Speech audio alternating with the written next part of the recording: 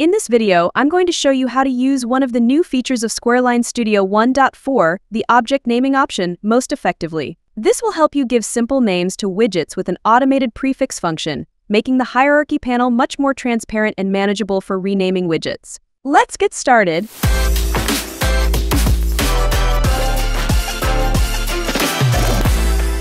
You can find the settings related to naming in the Project Settings window, which you can open from the File menu. In the Properties group, you'll find the Object Naming drop-down menu. In previous versions, there were two options. One was Name, where widgets were given a name corresponding to the widget type upon creation. The other option was Screen Name, where the widget received both the screen name and the widget name upon creation. The new options in version 1.4 are prefix options. This means that it will dynamically name the widgets with prefixes before the name we provide.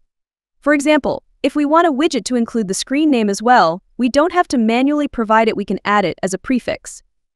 You can choose from several naming forms in the drop-down list. This way, we can use much shorter names in the hierarchy panel, and we can also give the same names in different screens.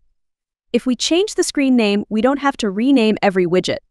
If we load an earlier project, this option can also be set retroactively.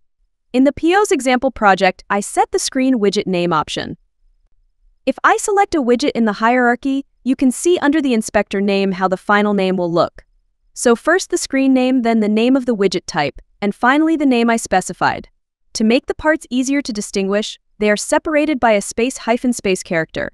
When exporting, this will be exported as an underscore character.